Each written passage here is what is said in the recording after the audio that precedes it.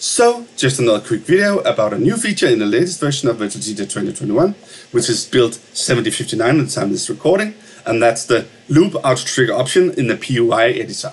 So what is that? Well, actually I've loaded a track here, and it already has a few hot cues.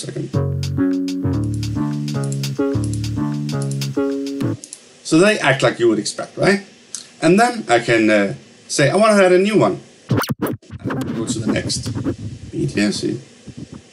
I want a new one, and then I can just click it up here or down here. So now I have a fourth one, like you would expect. But then I can also go into the PUI editor. You can do that in a few places. One of them is by right-clicking the waveform here. So now I get the PUI editor down here. And you can say I have my new cue point down here. So let me just go into that one. Right now it's the type hot cue, so just a regular cue, but I can change that to be saved loop, like this.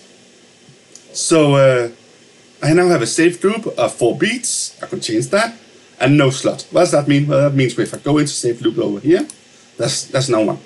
But if I pick a slot over here, let's just try putting it into the 5th slot, just to see that it doesn't necessarily have to go to some place as the name of the hot cue. So let me try 5th. You can see it goes in here, and we have a saved loop. And if I go back to hot cues, it's still up here as a saved loop 5, because it's the 5th slot, but it's the 4th hot cue. So just to mess with your brain a little bit, to see that that's possible. It is also now up here as a saved loop, indicated in text. So that's fine. That's of course just the title of the hot cue. So that's the one up here. So what does it actually do? Well, if we go back to saved loops, here you can see, and I go back and play. You see, it doesn't do anything.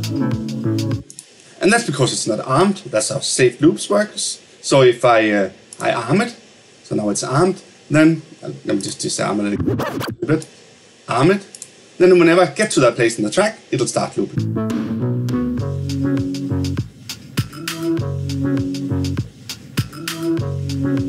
Like that. So I'll disarm it again.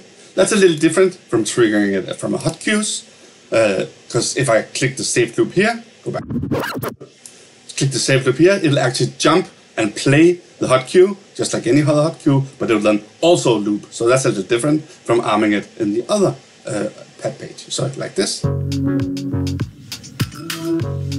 You can see it jumped straight to the correct place, started playing, and started looping. So that's all good and fine, but that's been a feature in VDJ for some time now. So what's the new thing? Well, let me just do this to de-engage the loop. The new thing is the auto trigger. So I can now say, well, you should not need for me to arm this after the final loop. It should just always work. So I'll put an auto trigger here. It has a slightly less gray coloring, but the main part is that if I then unload the track here, just to make sure that I know how it's going to work, and I reload the track and start playing it, then I don't need to go arm the actual saved loop. It'll do that automatically because of the new feature. So let me just go back to hot cues and just start playing the track.